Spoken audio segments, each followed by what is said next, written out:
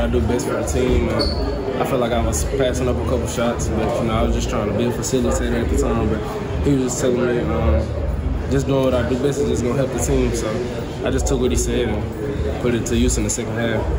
Marcus, can you describe for you like that second half to start out? Like I think you had like your first 4 shots coming out in the second half. Yeah. Was it something that clicked? Was it just you hitting your shots?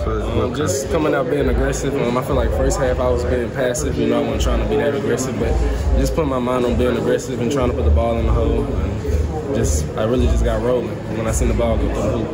I mean, you've had a couple of good games in a row now. You think you're rounding into form? I mean, is this you playing some of your? Yeah, I just feel like I had to, you know, get back and really just try to adjust. Because, you know, this year teams is playing me different and stuff like that. So as the season goes on, you know, you learn to adjust, and I feel like I learned how to adjust now.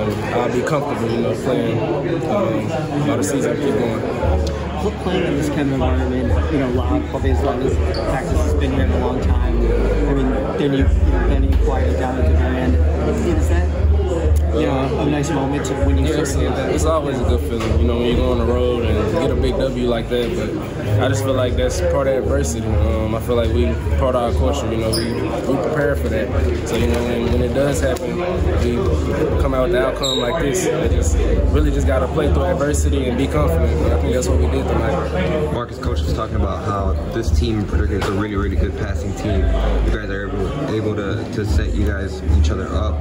From your perspective, how do you think it adds like an extra layer to how more difficult does it make it for you guys to be guarded when you guys can pass the ball? I think you guys have like over 20 assists. I feel like all 5 of us, you know, the whole starting 5, kind of a pass first mindset. So like Coach said, he told one of us to be aggressive. So sometimes I feel like it can hurt us, but you know that's always a positive when you got 5 people that love to pass the ball.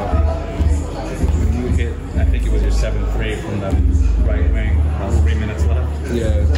Did you see everybody get up and start leaving? Yeah, I saw it. It's always a good feeling, you know, to do that. I feel like that's kind of like a dagger. Yeah. You know, so it's always good to hit them dagger shots like that. How many weapons do you think this team has? Because at the first half it was Tremont and Juwan. They had like 16 points to start the game, and then Jamal Shed, he got in there as well, and then obviously of course you. Like, what's the seeding of this offense? I still don't think we're even close to our ceiling really.